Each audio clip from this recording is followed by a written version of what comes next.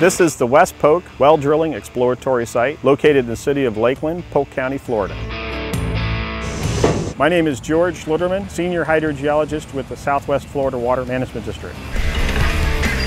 We are doing exploratory drilling to explore the ability to use the Lower Florida aquifer water as a source of water supply for the Polk Regional Water Cooperative.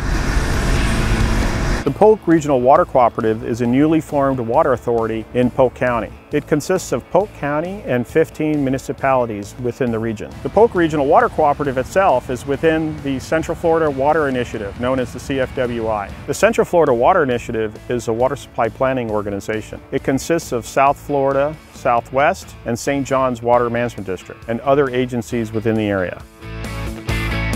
We have 2 drilling rigs working actively at the site today. One of the drilling rigs is working on a test production well into the Lower Florida aquifer. The other rig is installing a Lower Florida aquifer monitoring well. The casing lengths are 42 foot long, 12-inch black steel casing. These lengths will be welded together.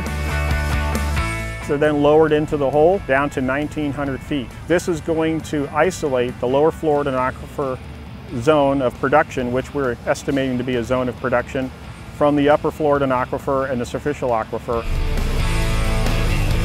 We're anticipating using this monitoring well to allow us to see the influence of pumping the Lower Florida aquifer.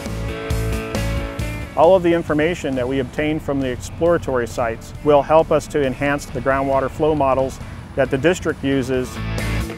I'm really enjoying the fact that I'm working on a project that ultimately serves to provide solutions. We have kids that are growing up in this area, our families, we're all solving these potential problems. It's a great effort to be working on solving these water supply issues now that is going to address solving these problems for the future.